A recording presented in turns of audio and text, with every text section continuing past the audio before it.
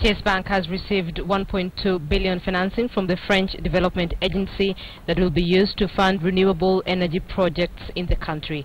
Specifically, Chase Bank will use the credit facility for onward lending to businesses that wish to invest in renewable energy technologies projects such as small hydro, biomass, biogas, solar and geothermal power. The deal comes days after the African Development Bank extended a 5 billion shilling debt to the bank targeted at SMEs. France in Kenya is more a partner than a donor. What we do in this country is investing in a common future. We do it through the French Development Agency. We do it through loans. So we don't do that many grants, and we don't do charity in Kenya. What we do is partnership, and we work together, and all the money disbursed by AFD is a French government public investment in the future of this country.